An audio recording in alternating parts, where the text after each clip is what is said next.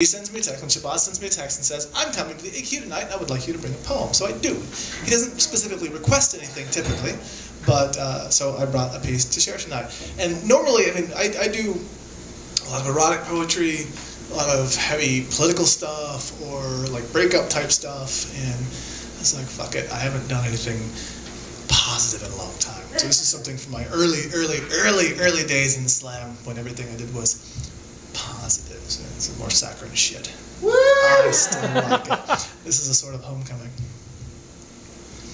4 years old in the Catholic school. Too young to enter the public school system. I wasn't Catholic. It was close.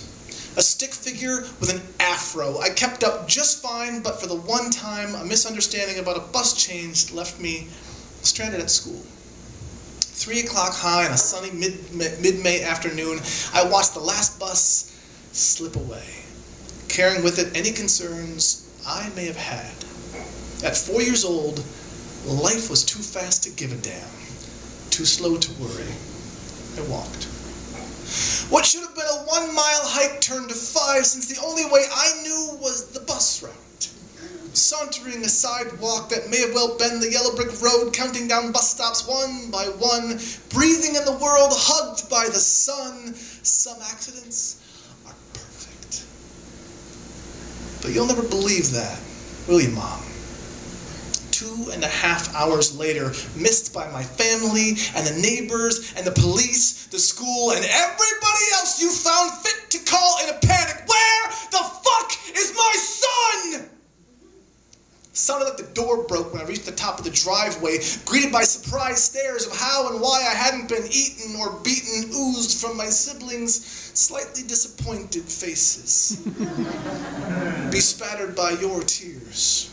Flying like stinging hail, hard enough to break even the best of moods, but too fast to give a damn, too slow to worry, I stepped in the front door with a grin bigger than daylight, held out my hand and belted out the whole story with a single word.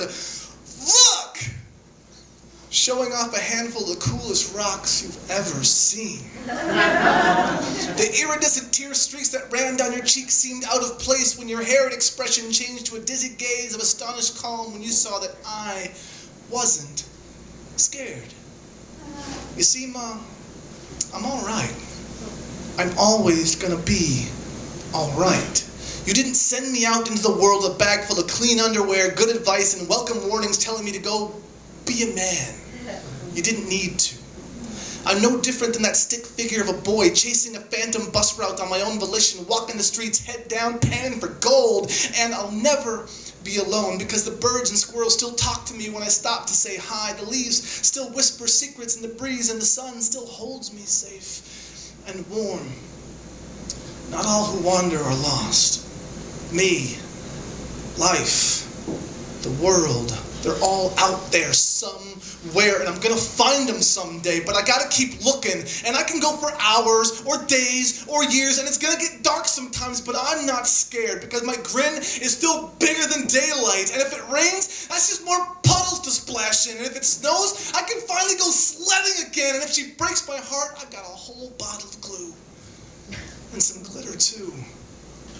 I'm coming home. I'm looking for home, and I know I'll find it someday, and I bet that when I get there, I'm gonna have a handful of the coolest rocks you've ever seen.